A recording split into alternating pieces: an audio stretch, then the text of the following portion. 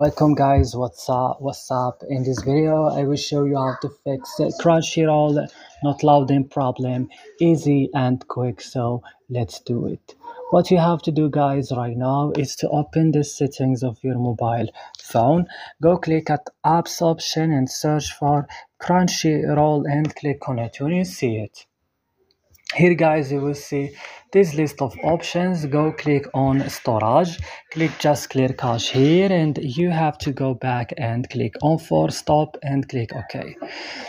Move here to Play Store or App Store and update your Crunchyroll, and the last step is very easy. Restart your phone and that's it. Don't forget to like and subscribe, and see you next video.